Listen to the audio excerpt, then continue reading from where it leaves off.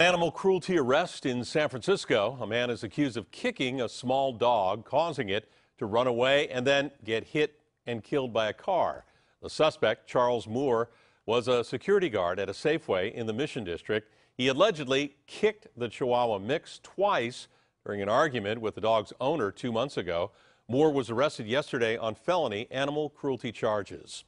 A relative of a San Mateo groomer accused of killing a dog is speaking out in his defense. The groomer is now out of jail. He bailed out soon after his arrest. KPIX 5 reporter Maria Medina is live in San Mateo with more about what the groomer's uncle is saying about this case. Maria? Yeah, the suspect's uncle says he just started here at PetSmart. He was excited about his job, and now he's devastated about the allegations. Is that him right there? Yeah, but that's not a good picture of him. His nephew's mugshot and the allegations against him, a far cry from the man Gustavo Zarate describes. I know he's innocent. He just went out and bought all these new tools for grooming and stuff because that's something he really liked. San Mateo police arrested Juan Zarate for allegedly killing a puppy.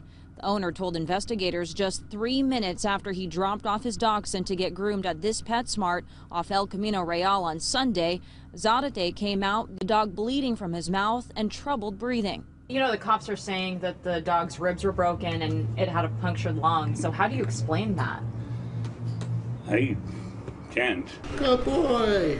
Jeff Talley is a longtime groomer. There's people that shouldn't be grooming. They don't have the temperament. His business opened since the 80s just down the street from the PetSmart. As a groomer, could you see an accident happening? No, the dog probably got scared and the guy overreacted. That's bad for the business. I mean, people are already worried about dropping their kids off, with us, and that just makes it harder for us. But Gustavo insists his nephew is innocent. He says he trusted his nephew to groom his own dog. I don't know what happened. I don't know the true story on it yet. Haven't had a chance to talk to him, but I know he's devastated being accused of this.